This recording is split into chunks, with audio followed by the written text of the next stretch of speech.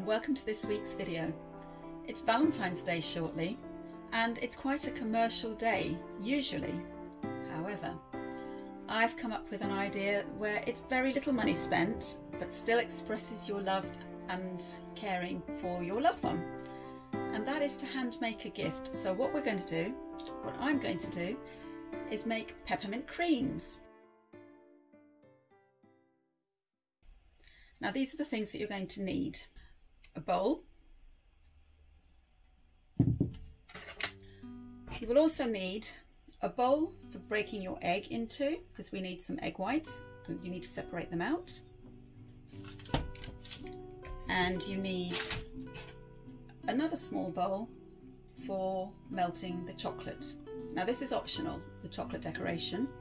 If you don't like chocolate, well, you don't have to have chocolate. But I know a lot of people do. Certainly Peter does. Some weighing scales. Now hopefully you've got all this on the boat, but as a part-time boater I had to bring it all with me. A sieve, some heart-shaped cookie cutters,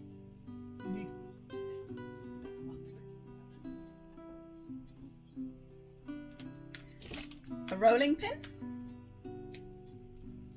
I've got a baking tray with greaseproof paper on it, or you can use baking parchment, whatever you have. And that's for putting your peppermint creams on once they're formed. Now you can roll out your icing on a surface, but I've got a rollout mat. Now I've got a spatula here, palette knife, and this is for the mixing. I'd rather mix with this and then go in with my hand afterwards. Some Swiss dark chocolate for the optional decoration. Peppermint essence for peppermint creams. An egg, as I mentioned earlier, for the egg white. You need a lemon. Some juice of about half a lemon to go into the egg whites and just whisk it up.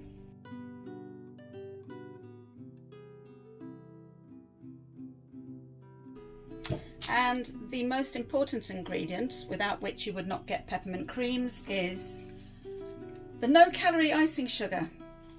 Of course it's got calories in, but it's icing sugar when all said and done. So that's it. I'm putting my bowl on top of my weighing scales.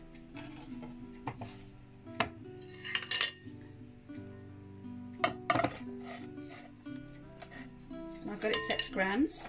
I'll zero it, open the icing sugar and weigh it out. I need 225 grams of icing sugar.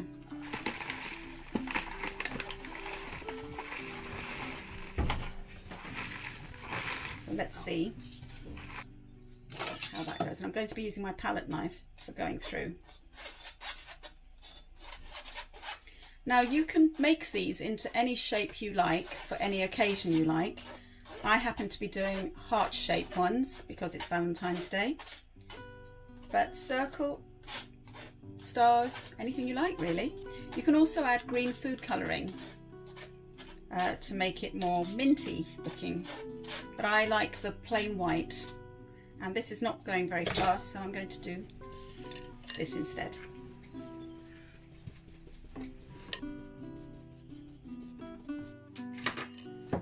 And I think I'm just going to go in with my hand to get this through. That's it. Right, I'm saving the rest that's in this sieve for dusting my mat when I come to rolling out. So I'm just going to put that down there. The next thing I need to do is to separate the egg. And see how I do with separating an egg. I haven't done this in a very long time. Ooh. Now with the yolk you can make hollandaise sauce if you've a mind to, or in our case Flan might have a nice treat of egg yolk. He happens to like that. He's partial to egg yolk. So I'm just going to set that to one side. for later on. So there's my egg in bowl, and I now need to add some lemon to it, and I'm just going to put the juice of the lemon into the egg white. So here is my Whisk egg white and lemon juice and my peppermint essence.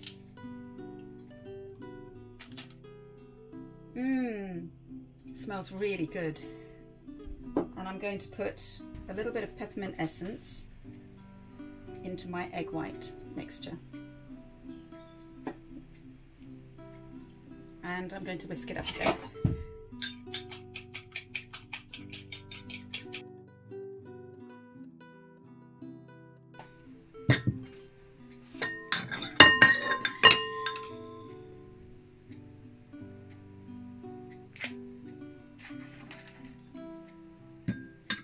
Now you add it in gradually, just in case you don't need all of it. You actually want it the consistency of pastry, so that you can roll it and cut it. And I think I've just about got there. I'm going to now add some more icing sugar to the mat and start kneading it on the mat to get it into the right consistency.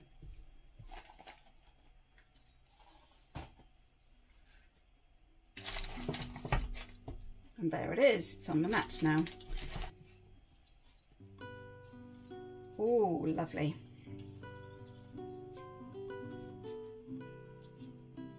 I'm just kneading it in, and this is incorporating all the icing sugar that's on my rolling mat. And I'm going to start rolling with my rolling pin. Here we go. Make sure you put icing sugar onto your rolling pin so that it doesn't stick to your peppermint cream mix. And you roll it out till it's the thickness that you want, really.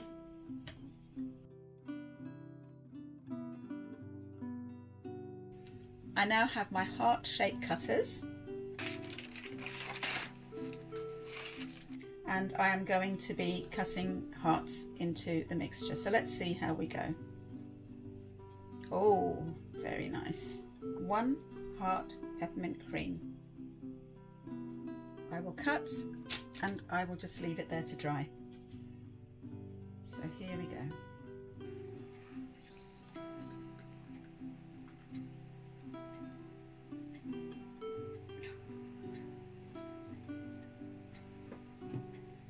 I'm cutting them first one way, and then I'm turning the cutter around and cutting in between, like so.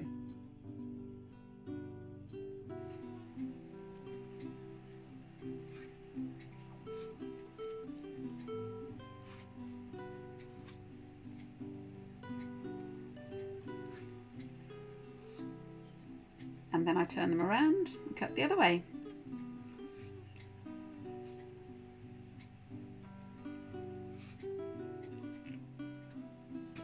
Now these are actually turning out quite chunky. So if you like chunky peppermint creams, then this is for you. If you don't, roll it out a little bit more thinly. So they are just plain white. And they're sliding around now because I've got the icing sugar underneath. So the next stage, if you don't want to put the chocolate on, you just leave them to dry out a little bit, quite a lot, so that they're firm to touch, and then you can put them into a decorative jar for your gift, which I'll show you later. But I'm going to be adding dark chocolate, 70% dark chocolate, because I happen to know that my loved one likes dark chocolate.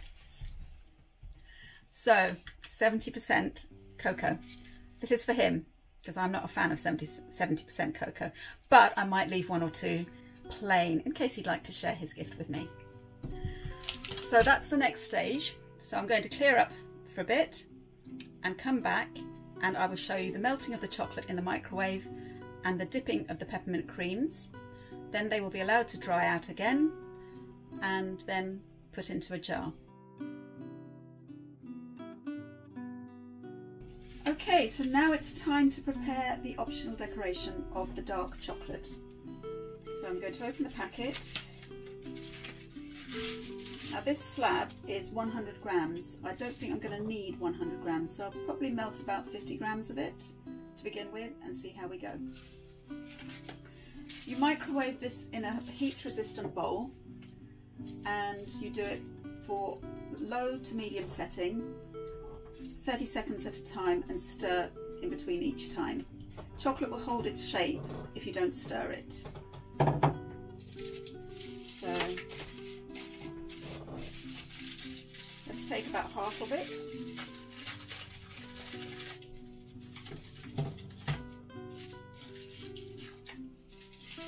It smells lovely. Oh, I wish you could smell that. It really is nice. And I'm going to break it up into cubes or shards. Can you see that there?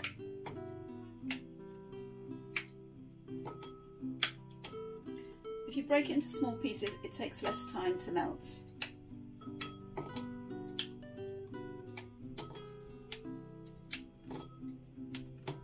And break it a little bit smaller. And that's probably about right, I think. So I've got my microwave set to medium low, and I'm going to put this in there and set it for 30 seconds. Okay.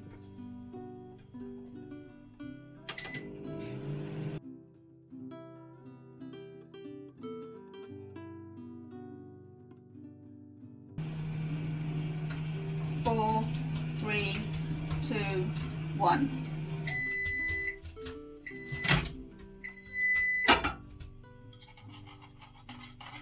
Oh, this is just right, giving it a bit of a stir to get rid of the last little lumps. I don't think it needs any more microwaving. It's got a nice shine to it, and I think it's ready to start dipping.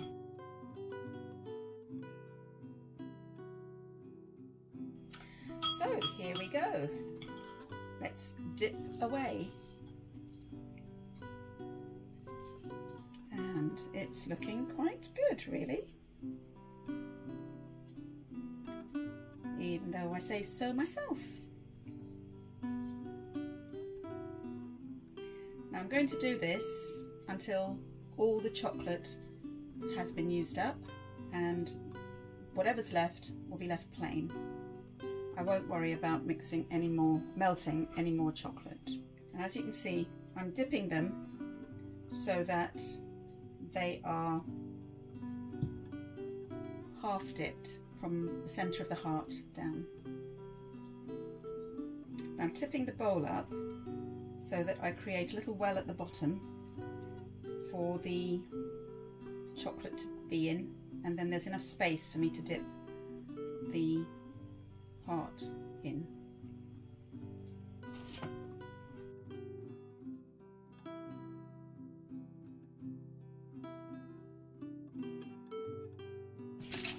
We have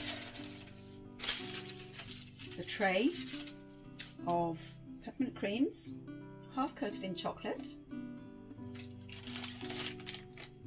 and 6 of them are not with chocolate.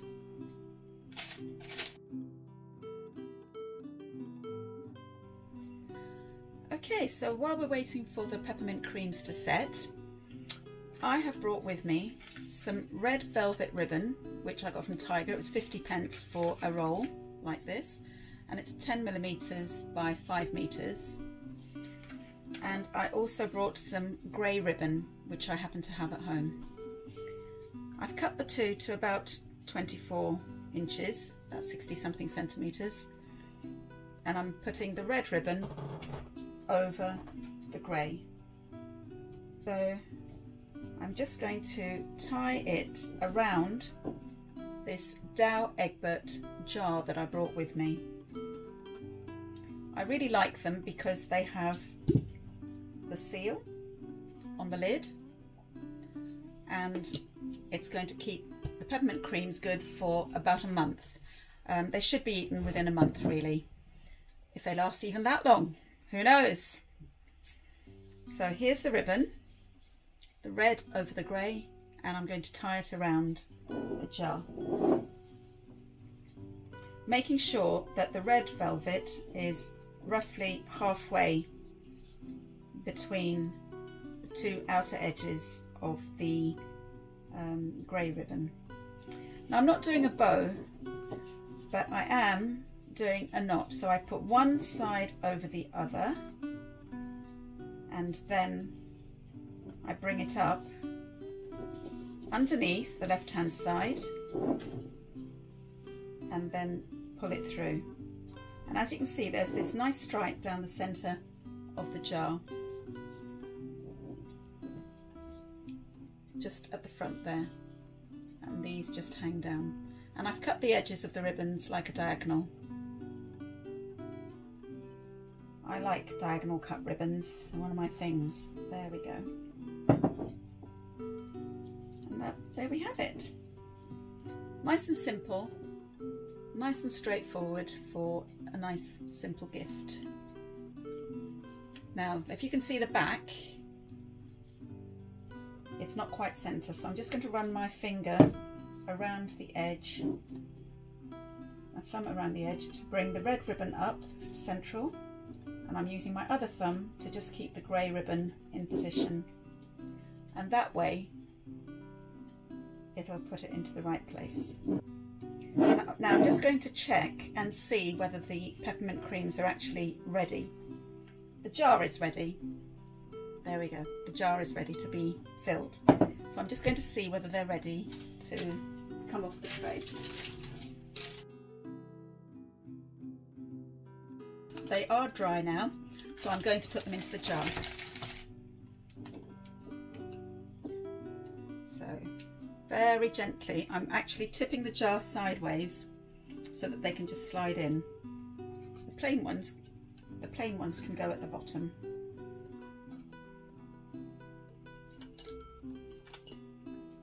Some of them are more solid than others, actually. This is the jar partially full, and there's still more to go.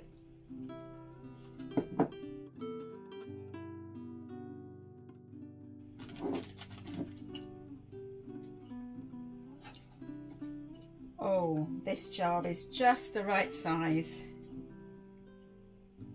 Almost to the top. And they do look pretty in there with the brown and the white. Last few going in now. And the best one, or two, are going at the top.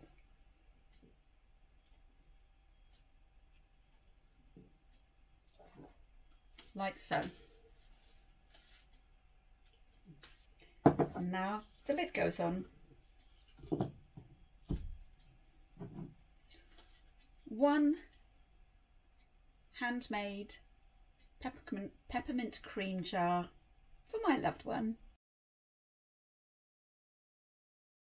So my gift is done, and I'm just about to give it to Peter.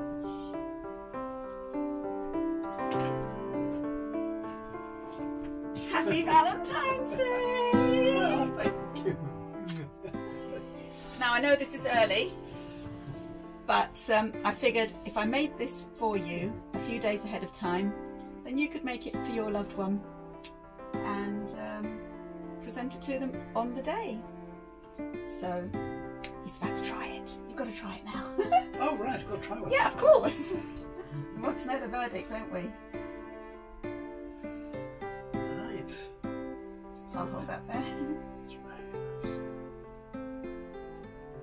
Now these are quite soft, I think.